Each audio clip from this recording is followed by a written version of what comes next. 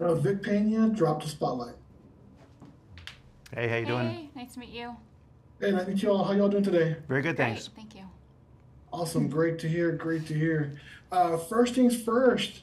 Can you tell us a little bit about your new show, Sugar? Our initial sugar, how we got involved with it? Yes. Yeah. Mark Protasevich, the creator of the show and the writer, wrote a fantastic spec script that was the first episode and actually first couple episodes of the series. He and Audrey go back a long way. Gave the script to Audrey. She read it, flipped for it, gave it to me. I flipped for it, and that is how we got started. It really just started with a script that Mark had been working on for many years. It's great to hear. That's great to hear. Another question I had was there any challenges while filming the show?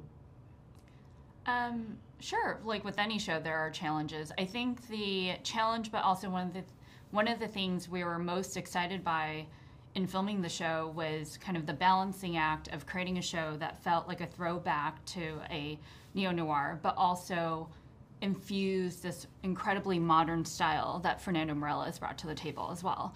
And so trying to do that across the board with the look and aesthetic and with our costumes and production design, obviously everyone had to be in sync at all times and all the details really mattered. So I think that was one of the biggest challenges, but also I think a massive payoff for us as well. It's great to hear 'cause it's so good. Like it's a mix of noir, the story, as well as the classical movies.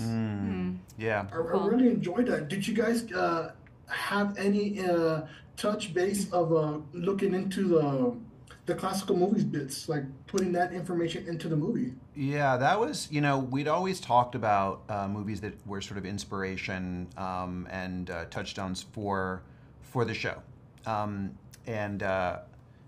but so we talked about Chinatown, we talked Long Goodbye, we talked about the original Big Sleep, Sam Spade, Marlowe, great film noirs. But they were really inspiration. And then Fernando Morales and his editor, who's also named Fernando, when in post production, they just went away and started to insert those film clips into the episodes, and it wasn't something that was in the script. It wasn't something we even really talked about. They just did it, and we watched it, and it brought the show to life in a kind of whole new and wildly both nostalgic and fresh modern way. Because it is pretty radical to have in a show.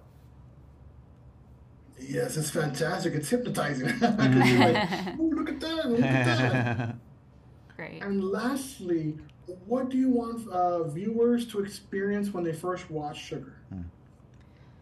I think in addition to everything we're talking about, this unique tone and style, the character of John Sugar, he feels like an iconic classic leading man, and at the same time he has, he's really thoughtful and kind and chivalrous, and those are qualities you don't often see in today's leading men. And so it's someone we're really excited for audiences to experience.